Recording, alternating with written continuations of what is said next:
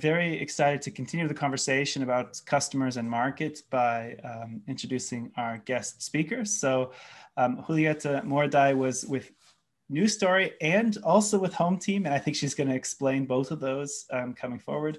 We met actually at the Industrialized Construction Forum just over a year ago. Hard to believe because we've had several engagements since then. And she spoke last year, and now wanted to invite her back to give us this perspective. So with that, the floor is yours. Thanks, Daniel. Very excited to be here. And I can't believe that was a year ago. It feels like 5. I think pandemic years equals, you could multiply by 5. But great to meet everyone. I'll do a quick intro first. So my background's in architecture and structural engineering. I did my undergrad at Northeastern in Boston in structural, and then I went to UC Berkeley for my master's in both architecture and structural, which is how I met Daniel at Stanford. I worked for several years at Arup in the San Francisco office. And previous to that, I did the co-op program where you essentially do 8 months of internships, and I did that 5 times. And I was kind of all over the place. I worked as an Imagineer at Disney. I worked at SGH. I worked at Arup. So I've had quite a bit of exposure in terms of the design world, consulting, construction, but I was always very interested in the research side. So how to merge really research in the industry with academia, and then combining architecture and engineering together. I really like how that's done more in Europe, and I want to bring that more to the US. So when I was at Arup for a few years, I was volunteering, and I was on the board of News Story Charity, which I'm going to cover during this presentation. And I was really excited about the idea of bringing research and development to the construction industry, because it's an industry that's very archaic in its nature because of the culture. We've always done it this way mindset. And so I was really intrigued and kind of tapping into that and understanding more why, especially in the US. And I ended up joining News Story full-time to launch a research and development team. And since then, in the middle of the pandemic, we actually launched a venture capital fund called Hometeam Ventures to invest in early stage startups that are construction tech.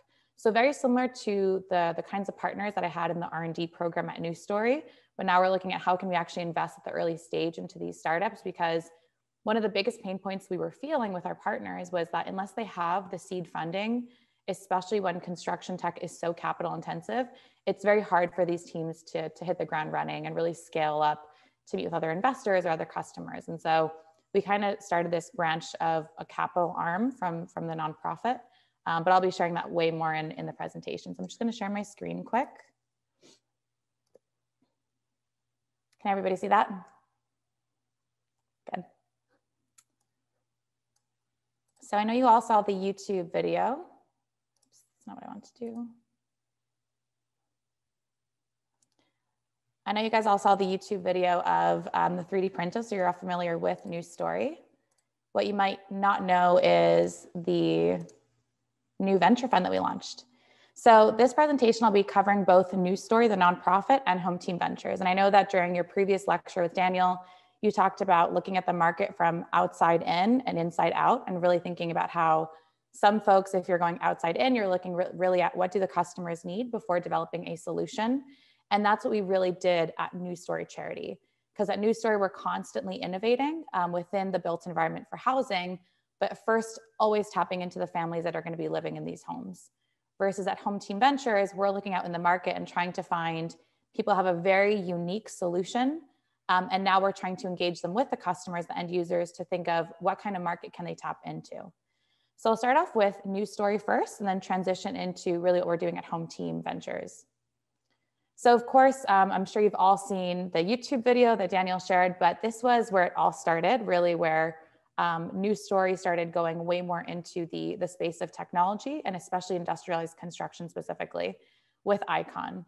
So News Story helped Icon by being their very first investor, which is a fun fact. It's very difficult for a nonprofit to invest in a startup, but we were able to do that because Icon, they were thinking of doing 3D printing. So back in 2017, we met the founders of Icon. They had a janky printer in their backyard. They had an idea to be able to print homes every 12 hours. They were really looking at the speed side of construction. And from the News Story perspective, focusing on homelessness, we knew that speed is very critical in building. And so we decided to partner with the founders to really engage these entrepreneurs in the space of housing. We knew that if we were an early stage partner with them, we could bring this technology to the homelessness space and use it to be building homes quicker. And so for us, what that meant is if we have skin in the game, if we invest in their first printer, invest in their R&D strategy and their material science early on, we could really adapt the technology for housing. Because you could use 3D printing for any kind of built project, but if we were to use it for housing and again, adapt the technology early on to be used in rural Mexico with not potable water, with no electricity, really designing for what the families need, then we know that Icon is going to be in the business of housing for the future to come. So that's really where the mindset stemmed from. At News Story, thinking of outside in, really thinking of the families. They're going to be living in these homes. We need to design this technology such that it's going to be useful for these families and what their needs are. So to give you context of just generally what drives us at News Story and at Hometeam and why we are trying to engage these founders and these technologies in the space of housing is this is our North Star number. So we know that today there's 1.6 billion people in the world without access to housing. And this number is just increasing in scale tremendously. So in the next 9 years, the UN is projecting this number is going to double globally. So that idea of speed is very critical to us and why we're trying to bring in technology, because we know that with technologies like industrialized construction, that's how we could start really gaining efficiencies and time for building. And for context on just News Story as a whole, it's a housing nonprofit that started through Y Combinator. So I'm sure you're all familiar with YC. It's one of the biggest incubators in Silicon Valley. And that really made News Story stand out from other nonprofits in this space. The reason it's even called News Story is that we wanted to create a news story for what people think of nonprofits. People typically think of nonprofits as, these groups that are just kind of helping on the sidelines. They're not really moving the needle in any kind of space, but we wanted to come into it and saying, we want to be a nonprofit that thinks like a tech firm. We want to use the product development stages, using customer discovery first, engaging with the end users that are homeless, understanding their needs, and then creating solutions to really address the biggest barriers in affordable housing. So the way that we did that at News Story was, since News Story launched in 2015 and went through the YC program, the first step was customer discovery again. So what that looked like is partnering with federal governments all over Central and South America and building housing communities with them. So again, what that means is federal governments have a certain amount of allocated funding every single year to build communities. And especially in developing countries, this is working with folks that lives in slums. And so we partner with federal governments and then build communities of usually 200 to 500 homes. And the main differentiator is that not only are we coming up with really creative ways of financing these homes, but we are also partnering with an early stage R&D partner. And every community is built differently. So every community is almost like a lab case study or sandbox for these startups. Meaning, like with Icon, when you are creating the very first 3D printed home in history, you need to prove that it works. And how do you prove that it works? You first do a prototype, your MVP. That's the other picture that I showed you previously. We did that in the US. But then you have to show scalability. The first question developers are going to ask you is it permitted? Which it was. We use US building codes in Austin, Texas for that first home. But then can you scale this? Is it truly can we actually build a full community with this? And so by having these communities that we build in developing countries, we have lower barriers of entry. We're able to build much quicker. We have buy-in from federal government. So everything is just easier in terms of time and cost. So we know we brought the printer to Mexico, for example, and then we're able to scale over multiple homes and prove the impact. Proving impact means we're looking at how much does this cost compared to traditional methods? What is the speed like? And in the world of industrialized construction, that's really important to prove these impact metrics so that then Icon could say, okay, developers in the US, we could come back and scale as well here. So over the past 6 years at News Story, we've built over 25 housing communities. And again, every community is built with a new technology or with a different kind of R&D partner. So this is an example of one of the communities that we're building currently in Mexico. There's 500 families that will live in this community called Innovation Village. The reason we gave it this name is that we have multiple R&D partners in one community. So again, this idea of having kind of a sandbox for innovation, Icon has 20 homes out of this whole community, but other plots of land have different kinds of innovations, whether it's a software, a hardware like 3D printing. We even have material science. So we're looking into cool roofing materials and design processes. So if you're more interested in the other kinds of R&D partners we have, on our website at newsstorycharity.org, we have a list of all the different types of partners and innovations that we're seeking. Our strategy behind doing this in every community is that Again, we're looking outside in. So on the news story front, we are first addressing the barriers. The number one reason we wanted to build communities ourselves, we wanted to become home builders, because by actually building, we understand the main pain points. We know that if we are facing these pain points, so is every other NGO and housing organization. So we first build, even if we're adopting a new technology, we are using it and understanding the challenges. By understanding the biggest barriers, we then know what kinds of innovations should we bring in.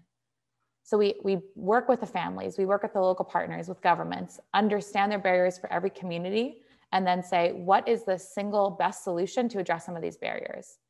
And we're also measuring cost, speed, and quality. We are capturing these metrics, and that's what makes it easy to, once we really, are able to adopt a technology and bring it into a community, we could then share it with other organizations or governments by showcasing these metrics. So this was really the strategy on the news story front, was to partner with a lot of other R&D partners that are creating these solutions, and then create a housing innovation toolkit. What that looks like is almost a menu of different ideas for innovations. So every time we build a new community and have to partner with the federal government, we first ask what their needs are. So for example, in the US, if you're in California, one of the biggest issues is the cost of land for housing. That's one of the biggest barriers to housing. So based on that, we then say, this is a menu of solutions. What should we actually adopt or use in this project to address these big barriers of cost, speed, and quality? But that always is super dependent on location, the government you're working with, and the local partners. So I'll go over a few of the innovations that we've adopted on the news story front. The very first one being lean participatory design. So this is not what you would consider a typical innovation. It's really a design process, and the way that we're able to do, outside looking in, by engaging the end user first and doing true customer discovery. So what this looks like is we do a series of workshops, very similar to what IDEO created in terms of how you interview your end customer. We've just adapted it to the use case of architecture. So we engage the families. Once the government picks the families that are going to be living in a community, we engage them in a series of workshops. It's typically about 5 for every community, where they actually are able to design the home, their home, and the community layout together. So it's this idea that, we're all architects. The families, the end user that will be living in these homes, they're the ones that are truly creating the design and providing feedback. So what we do is we split up the community between gender and age. The reason being is usually in the communities that we've worked with, when we do split them up, we see that we get way more engagement when people are split up between those two groups. And again, they are creating their community layout, which is very important too, in terms of where to build which kind of housing.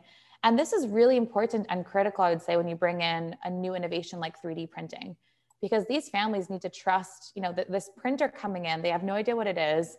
They've never seen this before. They need to really trust the material. They need to trust the building of it before you come bring it in. So we've seen that when you bring in a very new kind of technology or way of building, when you engage the families, local partners, local builders, and government early on, that's where you get more engagement, and that's where it gets easier to actually, adopt technology. One of the biggest issues in construction is the actual adoption of tech. And so this is how we get more buy-in early on. Another tool that we use is our data impact measuring tool, which is called Felix. And this is our way of, one, capturing how many families live in a community, what their needs are, what their issues are.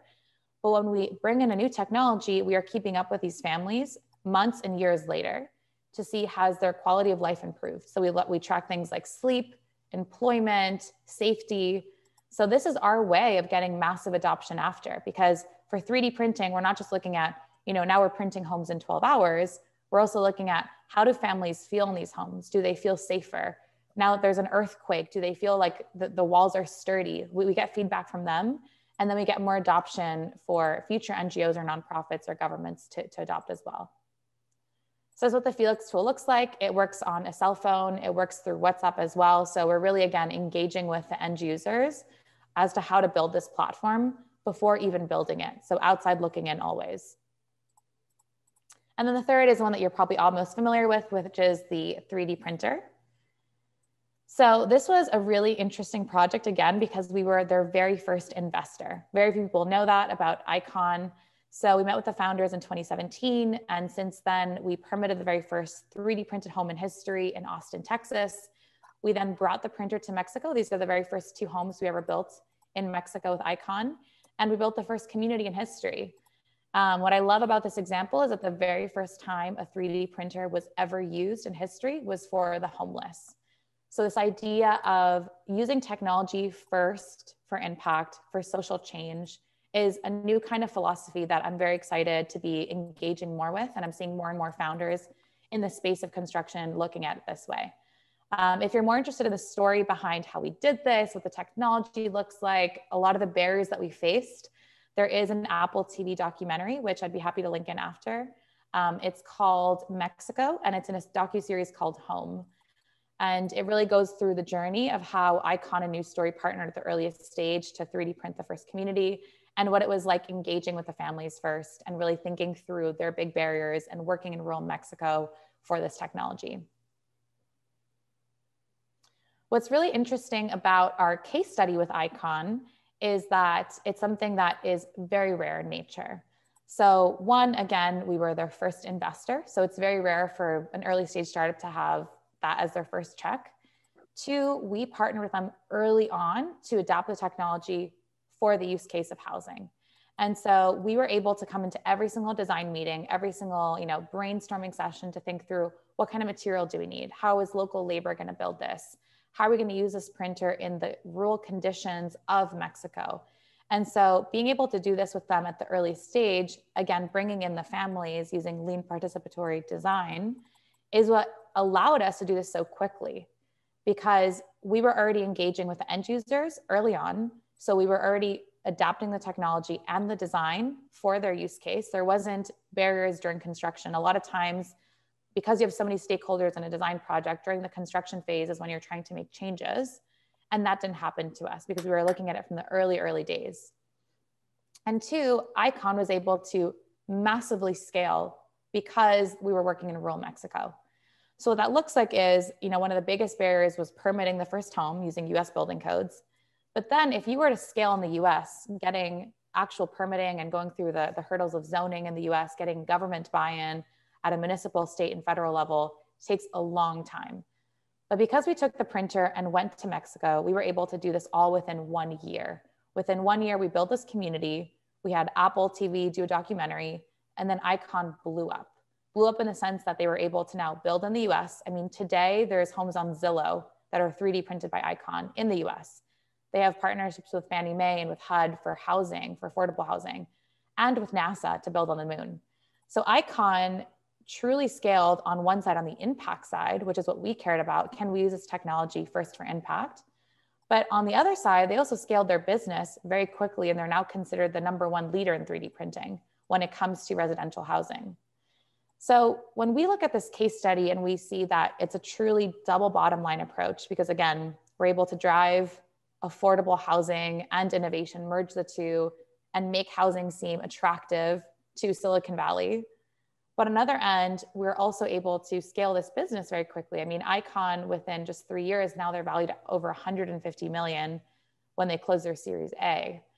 This truly led us to think through, how can we partner with our R&D partners with a News Story to truly drive scale? And that's what really led to the ideas of Hometeam Ventures. So we kept at News Story, after about 5 years of News Story beginning, we kept thinking through the R&D program and how we're driving innovation in the world of impact. But that the idea that there's 1.6 billion people, again, who don't have housing, and this number is increasing to 3 billion by 2030, kept making us think through, how do we really scale things like industrialized construction? How are we able to work with the market, work with the capital side, for-profit sector, to truly drive business in the space of housing, making housing, affordable housing, seem attractive to these people? When usually in real estate, when you talk about affordable housing, people, I mean, there's very few people who are even doing this because there's no incentive. You don't even break even on projects a lot of times, especially in the US. And it's not an attractive space to be in because you're not making any kinds of margins. So that's what really led us to think through, what's the highest leverage solution that we could replicate this case study with Icon, but with other partners. This is also coupled with the idea that the construction industry is lacking innovation incredibly. So right now, I mean, McKinsey did this awesome report. I really urge everyone to read it, where they looked at every single industry vertical. And at the very bottom for least digitized is construction, right above farming. The reason being that the AEC industry invests very little into R&D. Most industries that you're seeing here on this graph in that first column, they invest typically 6 to 7% of their value into R&D, into innovation. Construction invests about 0.5% into innovation. So there's great companies out there. For example, if you look at Suffolk Construction, they're based out of the Northeast in the US. They actually invest a lot into innovation, and it showcases in their projects, but that's a very rare, they're one of the rare ones. So it's really a coupling of, one, it's the culture, but two, it's the fact that the construction industry is tied to liability. So they're very risk adverse. But this has a trickle effect into housing because we're not gaining efficiencies in cost or in time. And so more and more, it is difficult to build housing where you can make margins. So you have no incentive to build, there's a lack of supply, but there is a growing number of demand. So we really started thinking through, we want to replicate this idea of icon and scaling them in the market and bringing in the capital space and for-profit space, and engaging entrepreneurs to be in the space of affordable housing. So that's how we started Hometeam Ventures. It was really when the pandemic hit and news story, for a few months, we actually couldn't build anymore. One, we couldn't be bringing our local partners on site anymore because of the pandemic. And we had all these amazing R&D partners that are early stage startups like Icon, academic partners, industry leaders that have research arms.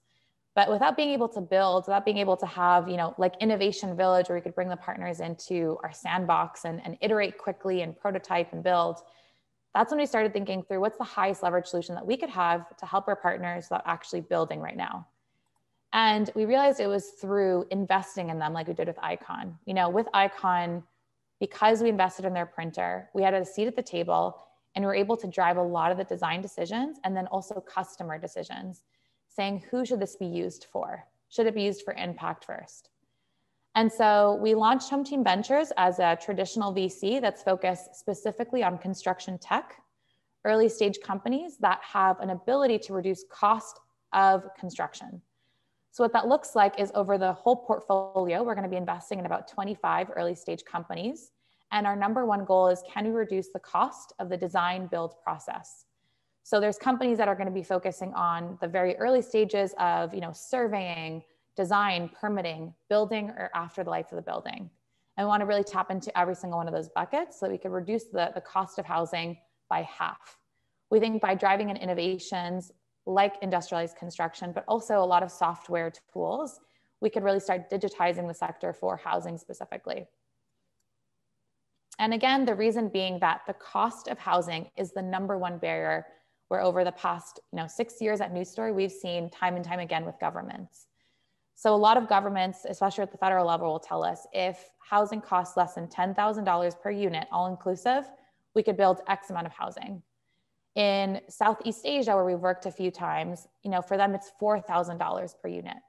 We truly believe that construction technology is a prerequisite to achieving these numbers. We need to find ways of digitizing and streamlining a lot of the processes that are very archaic. And even looking at South America, this is actually a big research project that we went before we decided to launch Hometeam Ventures. We want to see how many more people in Central and South America would have access to housing if the cost of housing was less than $10,000. We engaged and interviewed a lot of people in government and in housing to actually look at these numbers in more detail. And you could see here that about 35% more people would have access to housing just if we were able to reduce the cost, because there'd be more incentive to actually build. So what Hometeam is going to be investing in is, again, early stage startups that are double bottom line. So looking at one, growing their business. It is a venture capital firm, so we need returns. We really want to scale in the market. And we believe we could do that, especially given the nature of how much housing demand there is. And specifically looking at reducing the cost, increasing speed, and increasing quality. And if you look at it along the construction value chain, which is what I was mentioning before, here you could see some of our portfolio companies. So we've already invested in 4 companies. They're all going to be along different parts of the value chain. So once we have all of 25 portfolio companies, we're thinking we'll have about 5 in every single one of these buckets, and tracking exactly how are they reducing the cost and increasing speed in every single one of these buckets. So again, if you're looking at conception, every single project in construction, conception is you have to survey the land, you need to actually acquire the land, and you need to start doing permits. So we're gonna look a lot at the pre-construction side of construction. So we are looking probably at more SaaS companies, so software. Once we get into the construction execution, that's gonna be likely more hardware, so like 3D printing. And we'll also look at material science, but it'll be likely about 80% of our portfolio companies will be software products. So this is, again, examples of 4 of the portfolio companies. One of them is Airworks, which is the first one you saw in that graph. So Airworks branched off of MIT Design X. We do partner with a lot of universities and their accelerator programs. We've seen a lot of interesting research partners in academia that have spun off into startups, so we love working with them early on. So Airworks is an AI software, and what they do is aerial mapping using drone footage. So they send out drones with LiDAR scanning and convert that into aerial mapping for topographic maps in CAD. So the reason being that we were really interested in Airworks is that every single construction project, the very first thing you do is you need to have surveyors go out and obviously survey the land and then create these maps. Specifically in housing, this could also be adopted. So what I love about this graph here of what surveying looks like today is that it's, it really showcases how archaic our industry is. So, surveying has looked probably the same for the past 100 years plus. The only difference between the first 2 pictures is that one has color. So you could really see that we do need to be bringing in technology into our space. And so what they're trying to do is eliminate the whole process of surveyors having to go out and actually map out points and the actual creation of the mapping. So this is an example of, they take out a drone. It takes, a few hours to capture all the laser point scanning data. And then automatically in the cloud server, they are converting this data in live time to topographic mapping. So what you're seeing here is, and if any of you have worked in engineering before and have done this, I have in San Francisco worked on high-rise buildings where I would have to screenshot Google Maps and then draw this line work myself. What this does is you're reducing all of that time for surveying and then the very early stages of the design process where you have to create these maps. But what you're seeing here in this image is that the line work has different colors. So they have a machine learning and computer vision software where they're essentially looking at the component data. What that means is that with the LiDAR scanning, it's automatically recognizing the component information. Is it water? Is it vegetation? Is it a building, utility? It's a bridge. Why that's important is because, of course, when you're creating a project, let's say a community for housing, we need to know the elevations. We need to know if we need to remove vegetation, how many homes are there. And on the news story front, because Hometeam is led by myself and Alexandra, that was COO of News Story for the past 6 years, we always wear the hat of the customer being, for all of these portfolio companies, the customer is going to be likely real estate developers, GCs, architects, engineers. And we were home builders. So having operator backgrounds, we understand the main barriers first, again, outside looking in.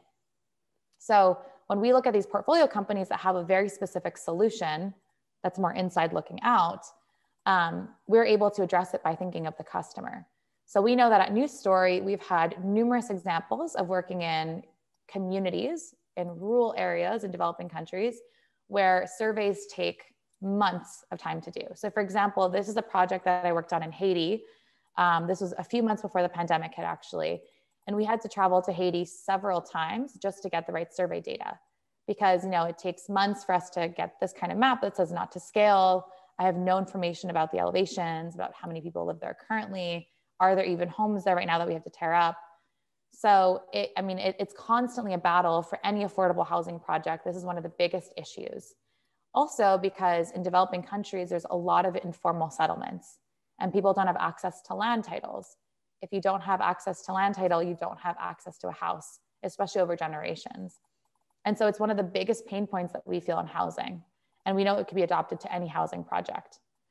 So when we invested into Airworks, one of the very first things that we did is we connected Airworks to the federal government in Panama.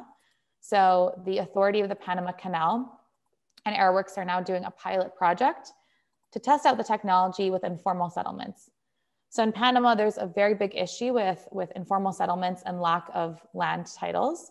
So they're going to start off with a proof of concept project where they're going to be mapping out 700 families. It's about 115 hectares of land. And they're going to be looking at what are the differences in time and cost compared to traditional methods. So the Panamanian government has a team of 8 people that typically are in charge of land titles. So they're the ones that are directing all the surveyors, they're gathering the data, creating the CAD drawings, and then providing land titles. So they were anticipating that for this specific land, for 700 families, it would take roughly 2 to 3 years to do. With Airworks, we're looking at about 1 to 2 months to do the whole process. And it's also going to cost less. So if this works well, then the Panamanian government wants to map out 2 to 3 provinces. So again, this is a perfect example of how we could come in, operator backgrounds that understands the end user, the construction side as well as the family side. And we're able to look at these portfolio companies and see, can this technology that could be used for any construction project, can it be used for housing to reduce the cost of housing overall? And can we help these portfolio companies at the early stage engage with customers like governments in developing countries to use the technology for good, for impact? What's really exciting about this opportunity is that if the proof of concept goes well and they're able to scale, it's going to be their largest customer yet. So just like Icon, you have this double bottom line approach with on one end, we're using a technology for impact. Airworks typically works with developers in the US, not related to housing, and now we're going to be using it for land titles for families that don't have access to homes. But on another side, it's also going to be their largest revenue, largest customer.